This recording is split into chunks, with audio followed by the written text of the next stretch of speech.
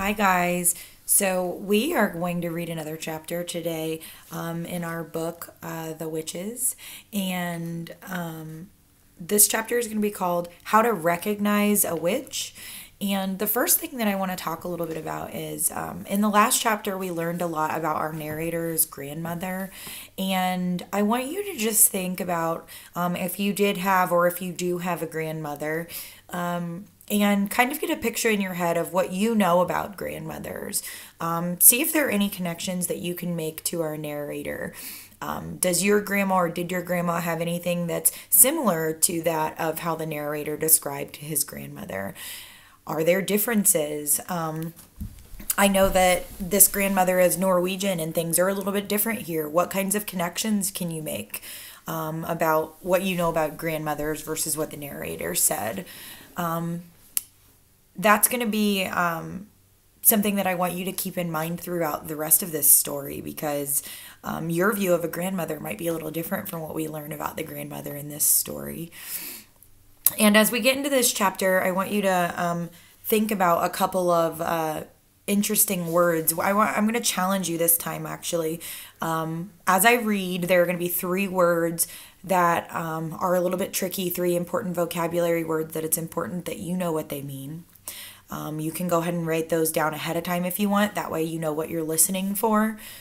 Those 3 words are the words ghastly, Ghastly, ghastly. The second one is reeling, Reeling. And when you hear that, you probably know the word reeling, like you cast a fishing line and you reel it back in. This is going to be a little bit different. And then the last word is outraged. That's probably the easiest one of the 3 words, something that you maybe have heard before. But again, those words are ghastly, reeling, and outraged. I want you to think about those as I read the story today, so that you can try to figure out what exactly those words mean. Use your context clues. Think about the context of the story around it to develop a meaning for those words, just like we would practice at school. As I read this story, I want you to listen carefully and think a lot about it. You'll have 3 questions again at the end of the story. I had one person turn the questions in, I think from the last chapter. So again, you'll get bonus points if you're in my homeroom and you answer those questions. And you can always let me know if you have any questions about what part of the story you should re-listen to. So let's go ahead and get started. How to recognize a witch. The next evening, after my grandmother had given me my bath, she took me once again into the living room for another story. Tonight, the old woman said, I'm going to tell you how to recognize a witch when you see one. Can you always be sure? I asked. No, she said, you can't, and that's the trouble, but you can make a pretty good guess. She was dropping cigar ash all over her lap, and I hoped she wasn't going to catch on fire before she told me how to recognize a witch. In the first place, she said, a real witch is certain always to be wearing gloves when you meet her. Surely not always, I said. What about in the summer when it's hot? Even in the summer, my grandmother said. She has to. Do you want to know why? Why? I said. Because she doesn't have fingernails. Instead of fingernails, she has thin, curvy claws like a cat, and she wears the gloves to hide them. Mind you, lots of very respectable women wear gloves, especially in the winter. So this doesn't help you very much. Mama used to wear gloves, I said. Not in the house, my grandmother said. Witches wear gloves even in the house. They only take them off when they go to bed. How do you know all of this, Grandmama? Don't interrupt, she said. Just take it all in. The second thing to remember is that a real witch is always bald. Bald, I said. Bald as a hard-boiled egg, my grandmother said. I was shocked. There was something indecent about a bald woman. Why are they bald, Grandmama? Don't ask me why, she snapped, but you can take it from me that not a single hair grows on that witch's head. How horrid! Disgusting, my grandmother said. If she's bald, she'll be easy to spot, I said. Not at all, my grandmother said. A real witch always wears a wig to hide her baldness. She wears a first-class wig, and it is almost impossible to tell a really first-class wig from ordinary hair unless you give it a pull to see if it comes off. Then that's what I'll have to do, I said.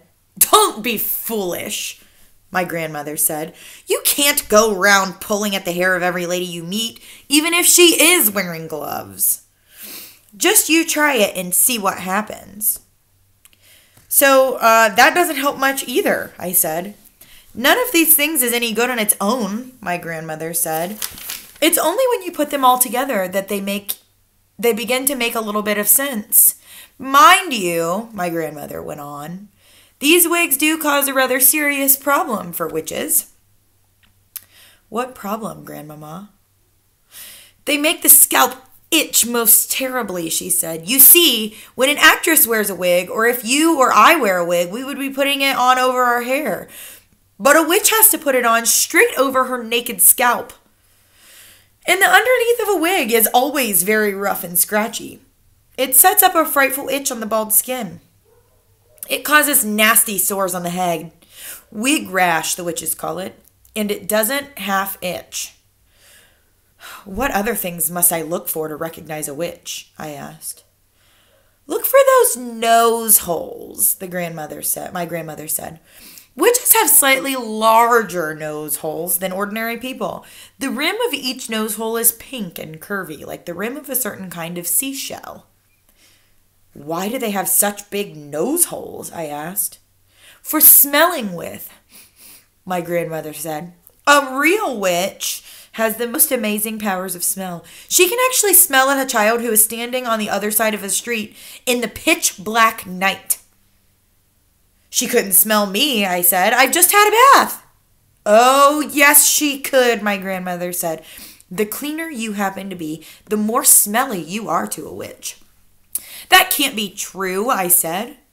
An absolutely clean child gives off the most ghastly stench to a witch, my grandmother says. The dirtier you are, the less you smell.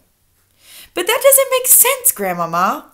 Oh, yes, it does, my grandmother said. It isn't the dirt the witch is smelling. It is you. The smell that drives a witch mad actually comes right out of your own skin. It comes oozing out of your skin in waves, and these waves, stink waves, the witches call them, go floating through the air and hit the witch, smack in her nostrils.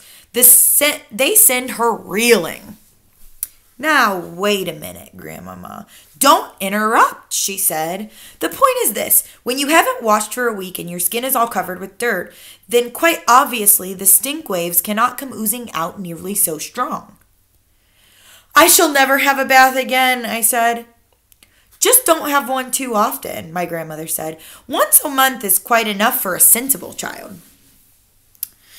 It was at moments like these when I loved my grandmother more than ever. Grandmama, I said, if it's a dark night, how can a witch smell the difference between a child and a grown-up? Because grown-ups don't give out the stink waves, she said. Only children do. But I don't really give out stink waves, do I? I said. I'm not giving them out at this very moment, am I? Not to me you aren't, my grandmother said. To me you are smelling like raspberries and cream. But to a witch you would be smelling absolutely disgusting. What would I be smelling of? I asked. Dog's droppings, my grandmother said. I reeled. I was stunned. Dog's droppings, I cried. I am not smelling of dog's droppings. I don't believe it. I won't believe it. What's more, my grandmother said, speaking with a touch of relish, to a witch you'd be smelling of fresh dog's droppings. That simply is not true, I cried. I know I am not smelling of dog droppings, stale or fresh. There is no point in arguing about it, my grandmother said. It's a fact of life. I was outraged. I simply couldn't bring myself to believe. So, if you see a woman holding her nose as she passes you in the street, she went on, that woman could easily be a witch. I decided to change the subject. Tell me what else to look for in a witch, I asked. The eyes, my grandmother said. Look carefully at the eyes, because the eyes of a real witch are different from yours and mine. Look in the middle of each eye where there's normally that little black dot. If she is a witch, the black dot will keep changing color, and you will see fire, and you will see ice dancing right in the very center of the colored dot. It will send shivers running all through your skin. My grandma leaned back in her chair and sucked away contentedly at her foul black cigar. I squatted up at the floor, staring up at her, fascinated. She was not smiling. She looked deadly serious.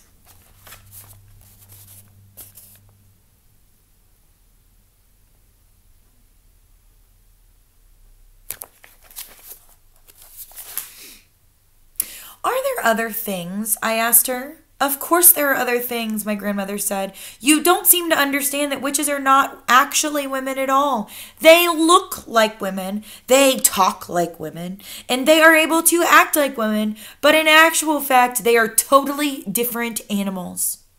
They are demons in human shaped. That is why they have claws and bald heads and queer noses and peculiar eyes, all of which they have to conceal as best they can from the rest of the world. What else is different about them, Grandmama? The feet, she said. Witches never have toes. No toes, I cried. Then what do they have? They just have feet, my grandmother said. The feet have square ends with no toes on them at all. Does that make it difficult to walk? I asked. Not at all, my grandmother said, but it does give them a problem with their shoes. All ladies like to wear small, rather pointed shoes, but a witch whose feet are very wide and square at the ends has the most awful job squeezing her feet into those neat little pointed shoes. Why doesn't she wear wide, comfy shoes with square ends? I asked. She dare not, my grandmother said. Just as she hides her baldness with a wig, she must also hide her ugly witch's feet by squeezing them into pretty shoes. Isn't that terribly uncomfortable? I said. Extremely uncomfortable, my grandmother said, but she has to put up with it. If she's wearing ordinary shoes, it won't help me to recognize her, will it, Grandmama? I'm afraid it won't, my grandmother said. You might possibly see her limping very slightly, but only if you're watching very closely. Are those the only differences then, Grandmama? There's one more, my grandmother said. Just one more. What is it, Grandmama? Their spit is blue. Blue? I cried. Not blue. Their spit can't be blue. Blue as a bilberry, she said. You don't mean it, Grandmama. Nobody can have blue spit. Witches can, she said. Is it like ink? I asked. Exactly, she said. They even use it to write with. They use those old-fashioned pens that have nibs, and they simply lick the nib. Can you notice the blue spit, Grandmama? If a witch was talking to me, would I be able to notice it? Only if you look real careful, my grandmother said. If you looked very carefully, you would probably see a slight bluish tinge on her teeth, but it doesn't show much.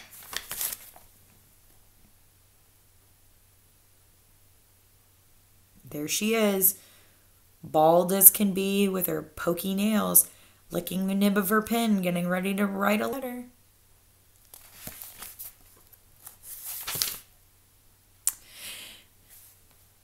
It would if she spat, I said. Witches never spit, my grandmother said. They daren't.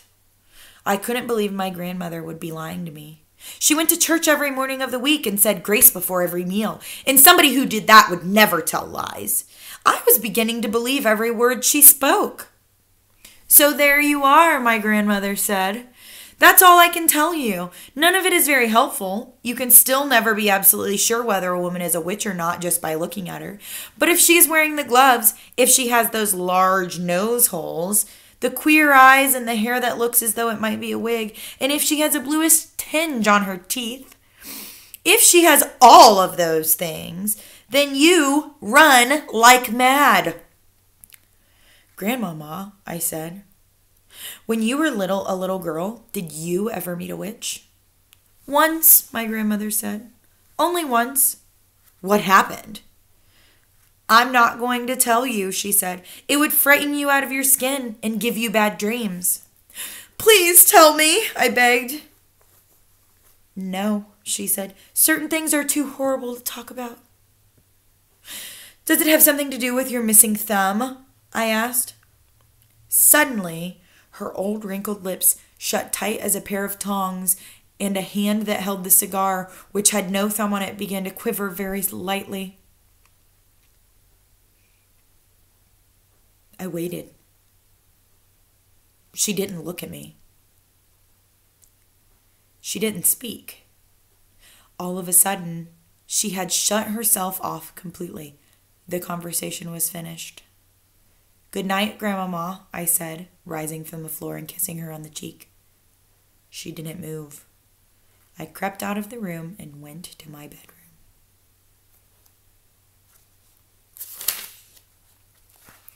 That is the end of our chapter. I'm going to leave you with a little mystery there about how Grandmama is feeling. The next chapter is going to be called The Grand High Witch.